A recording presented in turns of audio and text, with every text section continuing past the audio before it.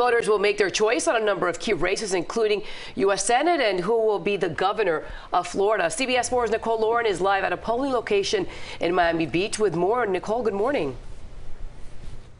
Yeah, good morning, Maribel Keith. You know, Governor DeSantis truly hoping for a red wave across the state of Florida. Meanwhile, Charlie Crist is hoping to overtake him. In just 2 hours, the polls will open here across the state, and that's when you will be able to decide. So if you are heading out this morning to cast your ballot before you head to work, here's what you need to know. Take a look at your screen. The polls open at 7 o'clock this morning. They close at 7 o'clock tonight.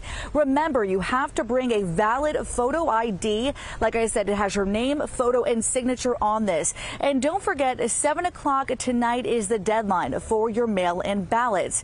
Now, meanwhile, Governor DeSantis held a rally last night in Hialeah. There he touted the fact that he never locked down the state during the pandemic, telling voters if you do not elect him, you can expect soft on crime policies and you can, quote, forget about education. Now, on the other hand, Charlie Crist continues to bash the leadership of DeSantis. You can see this video from his final campaign event last night in Wilton Manors. He told voters, quote, it's been a nightmare under this guy, going on to talk about a woman's right to choose and how DeSantis is, quote, making it harder for teachers to teach and harder to vote. Listen.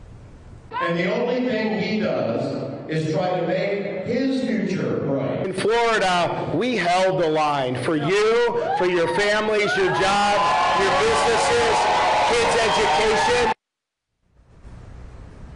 So we're going to have much more on our election coverage coming up in our next half hour of news. That includes a breakdown of the Senate race between Marco Rubio and Val Demings. I'm live in Miami Beach. Nicole Lauren, CBS 4 this morning.